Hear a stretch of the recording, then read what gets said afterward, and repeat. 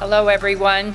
I am so happy to be here today celebrating the incredible life and legacy of Senator Robert J. Dole. I also want to thank Audrey for the opportunity to be here, Governor Robin Dole, to be able to be with you, and Senator Elizabeth Dole, we miss you today.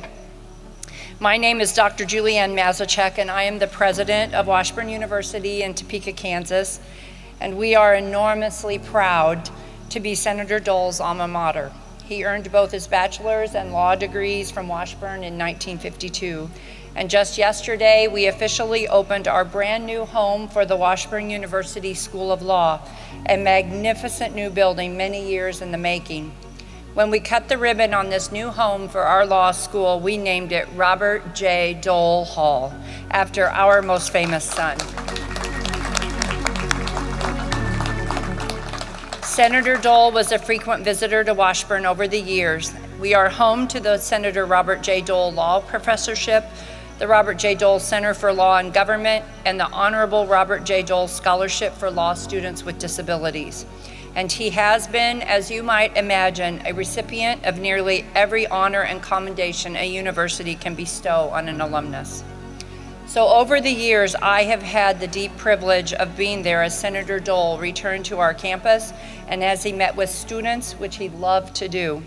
I listened as he imparted words of wisdom on young men and women who were aspiring towards careers in law and public service.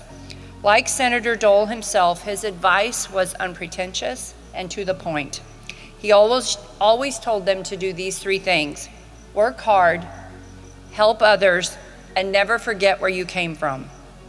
When Senator Dole came to us at Washburn, he was not your typical college student. He had started his undergraduate studies at KU in the fall of 1941, but before he completed them, World War II interrupted his and everyone's plans. When he returned from his heroic service in Italy, he came back with 2 Purple Hearts, a Bronze Star, and injuries that left him disabled for life. It took him years to recover, during which time he married, had a wonderful daughter, Robin, and thought long and hard about what path he wanted to pursue.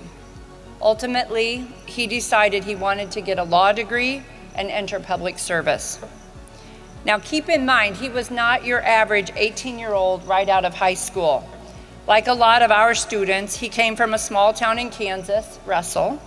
He was a transfer student and was nearly 30 years of age, a GI Bill veteran, married with a family, what you'd today call a non-traditional student. And he was learning to live with a disability. In those days, of course, there was no American with Disabilities Act. According to Senator Dole, Washburn was not the only law school he applied to. But when he approached other places and told them that he might need some accommodations for his disability, he was told that they weren't sure that they could help him. But when he approached Washburn, he was told that if he was willing to work hard, we were willing to figure it out and work with him. And the rest is now history. Suffice it to say, this was one of the best decisions Washburn ever made. And of course, Senator Dole went on to work hard and help others, doing so much for veterans, for students, for Kansans, and for disabled Americans. He never forgot where he came from.